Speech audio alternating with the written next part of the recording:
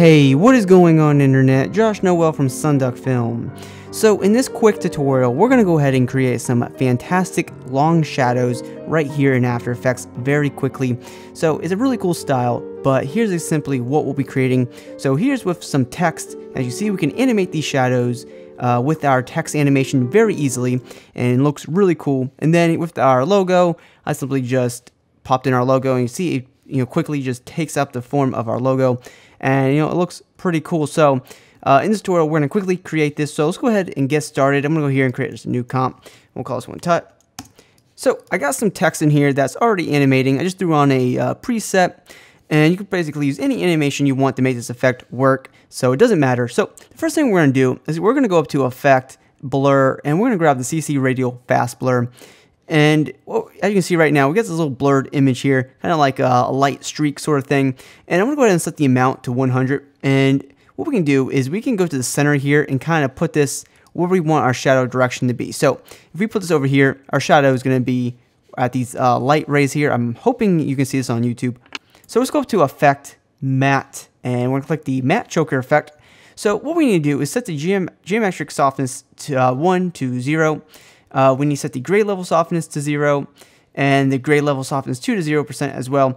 And we'll go to the choke one here, and we need to set this to like the negative value. So we'll go ahead and probably put this all the way up. So as you can see, negative 127, we kind of have this, white sort of ray of shadow. But to fix this, what we'll do is go to Effect, Generate, Fill, and we'll go ahead and set this to black. And we need to lower the opacity right here, so we can come here and say whatever opacity we want to put this at. I'll put it at 35%. And then what we want to do is kind of get our text right back into our effect here. So what we'll do is go up to Effect, Channel, CC Composite. And what we need to do is check on the RGB only, and we'll bring our text back. And so far we have our shadow coming here animating, and it looks really awesome. So let's say we want to animate our text here. What we could do is go to the beginning here, maybe click the stopwatch for center and go to 5 seconds, and we can animate the shadow to kind of go across like this.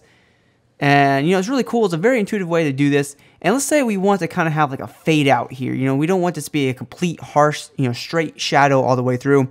What we can do is we can go up to Effect, Transition, and we can apply the linear wipe effect.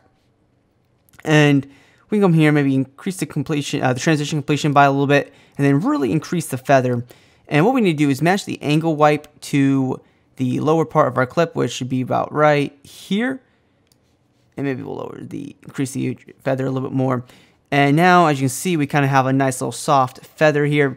And basically, we would just have to, keyframe the angle wipe to follow this path. So go ahead and keyframe that up. And to quickly apply this to anything else, what we can do is just go here and select all of our effects, just copy it and go to our logo here and or whatever, and paste it.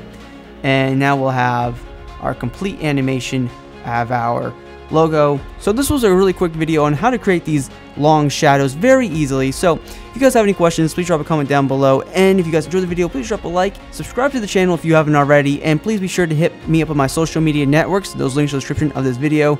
And guys, as always, thank you so much for watching this video, and I hope you have a good day.